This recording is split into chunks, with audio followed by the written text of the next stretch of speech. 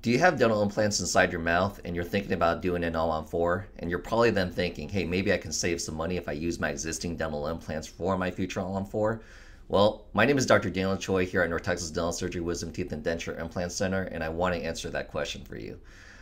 So basically, well, actually, even before I do that, could you do me a favor and give me a thumbs up on this video if you like it in the end, and also give me a follow on this channel because I'm always trying to create good content about all on four, wisdom teeth, dental implants, anything like that.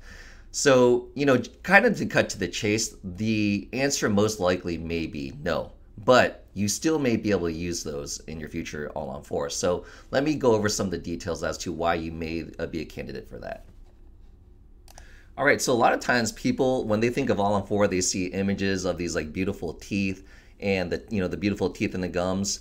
And this gets all the glory, but a lot of times it's actually the dental, well, I mean all the times, it's the actual dental implants within your bone and the what we call the multi-unit abutments on top of that that connect this into your mouth.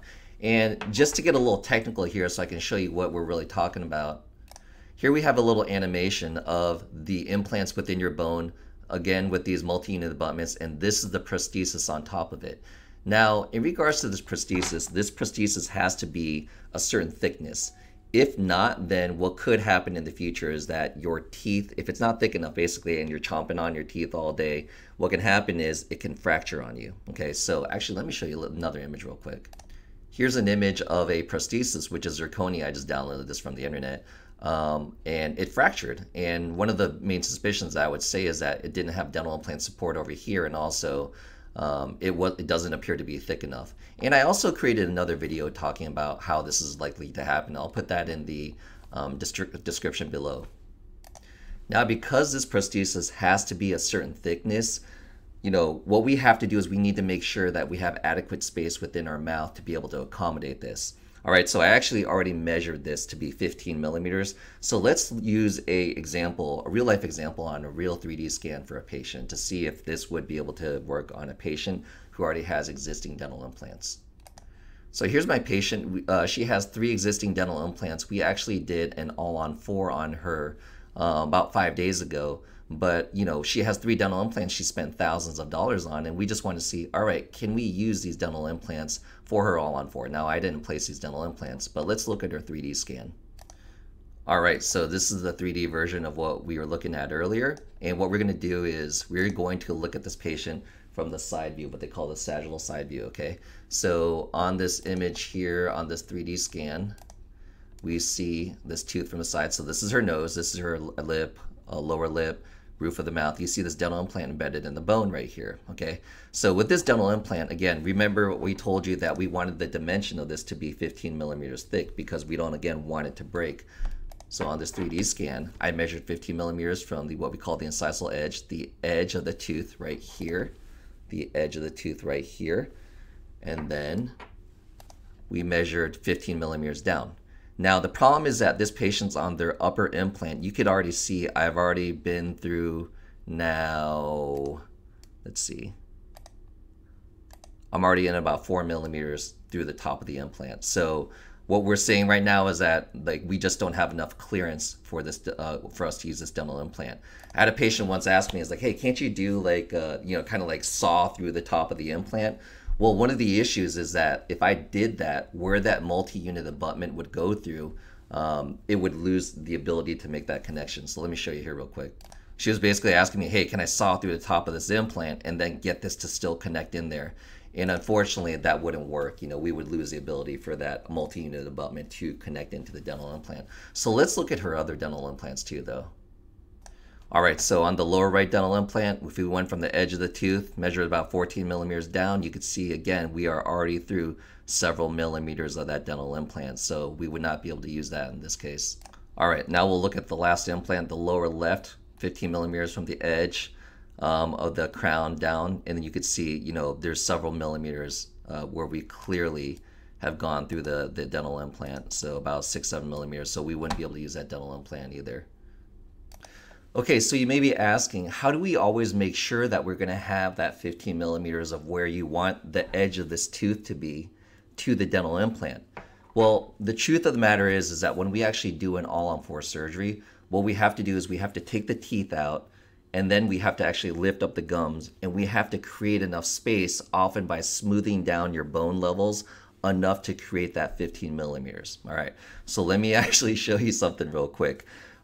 In order, like, and we already discussed earlier, we do not want this to break, because if this keeps breaking, then we have a big issue. So we need to make sure that we do your surgery properly. Again, we have to make sure that if we take your teeth out, we clear enough bone to make sure you'll have that 15 millimeters. Now, the same actually goes if you're already missing your teeth. If we already know basically where we want the edge of your teeth is to be, and you got your teeth extracted 6 months ago, or you never lost too much bone, we need to make sure that we, basically smooth down enough bone. Now, what we want to do is we have to make sure that, we don't affect your vertical dimension, okay, of occlusion.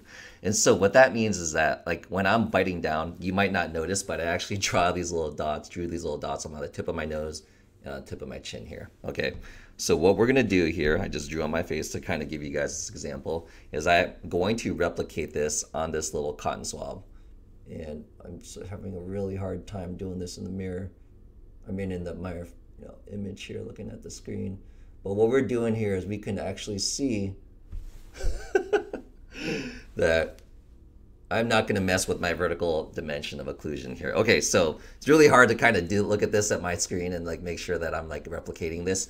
But however many millimeters this is, I need to make sure that when I take my teeth out, smooth down my bone, and I place my dental implants and put in a set of teeth, that I'm not going to mess with this dimension here, right? So again, if this is going to be 15 millimeters thick and I didn't bring down my bone enough, basically what's going to happen is I'm going to feel like I have too much bulk inside my mouth, okay? So instead of the stick saying that my dimension should be like this, like basically the stick is going to show, my reference stick is going to show, wait a second, hey, I feel like I have too much bulk in my mouth and I don't feel like I can close my mouth properly, or even like, just speak properly. Those are like, when your vertical dimension gets altered, then that's going to be a problem. And that's why we use this reference stick, to make sure that we don't alter your vertical dimension. So that's why it's very important that we remove enough bone. Well, if you have existing dental implants already within your mouth, remember I told you a few minutes ago, I can't saw through the top of the dental implant because, I'm going to destroy the connection, and then for the multi-unit abutment, and also I'm going to have very little dental implant to be anchoring your bone. Now, there's several other things that I want to reference to. The other issue is angulation of the dental implants, right? So is the angulation good? Now, one thing is that we can usually compensate for that by using multi-unit abutments that come in many different angles. So usually that's not that big of a deal. Another bigger issue, though, is for All-on-4. What system was the dental implants? Now, the thing that drives us nuts is that there's so many systems of dental implants out there. There's thousands of them, right? And they all love to use their own parts and pieces, okay? So, number one, whenever we're doing an All-on-4, we need to make sure, like I showed you earlier in the video, the multi-unit abutments, right? So, does your company have multi-unit abutments? Right, so, and then also we have to make sure that we have the associated parts, the drivers, the screwdrivers, the torque wrenches, all that stuff. So that's another thing.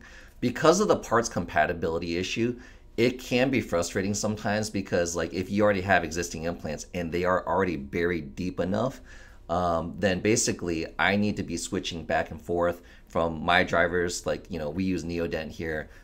It's a very common system for the All-on-4. It's a great dental implant. But if I'm jumping between parts and pieces, then you're just kind of opening more chances for something to go wrong, that we use the wrong driver in the dental implant when you're coming back for cleanings in the future. And you just don't want to mess with, maybe stripping a screw or anything like that. So to sum it up, like, again, we have to make sure if you want to, if you want to use your existing dental implants, then you're going to have to make sure that your dental implants were deep enough for them to be able to restore this properly. If you have to have a thick enough prosthesis, then, again, like, you don't want to have an issue where your vertical dimension gets altered and you can't really close your mouth as properly as, you normally would. So, maybe that can develop long-term issues.